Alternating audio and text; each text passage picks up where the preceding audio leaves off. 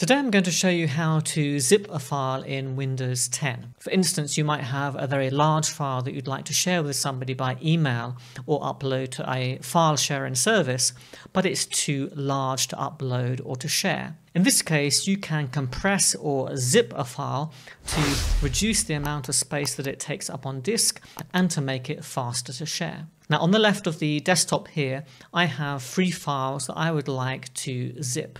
Now, to do that, the easiest way to select the 3 files is to hold down on the left mouse button, drag over the files that I want to zip, and then let go of the mouse. Now I can right-click on any of these 3 files, select Send To from the context menu, and then select Compressed Zipped Folder.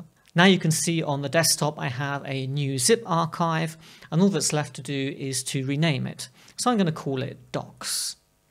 Now if I open this archive, you can see our 3 text documents, and if I scroll to the right, you can see how much Windows was able to compress each of the files.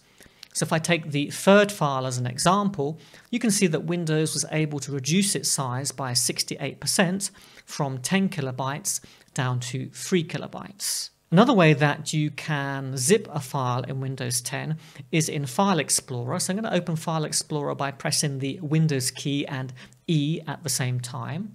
I'm going to switch over to my desktop folder. So I'm going to select all of the files and this additional folder that I have here. And I'm going to now click Share on the ribbon and then the zip icon. And now you can see that we have a new zip archive. Again, I'm going to call it Docs. And if I open this archive, you can see all of our files and the folder, and notice that Windows has maintained the file structure, so all the files and folders stay in the same hierarchy that they appear on my desktop. The final way to zip a file is to create a new zip archive and then add the files to it.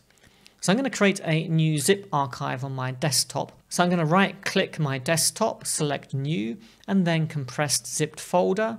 And again, I'm going to call it Docs. Now all I have to do is add the files to this archive that I want to zip. So I want to this time just add Doc1 and Doc2.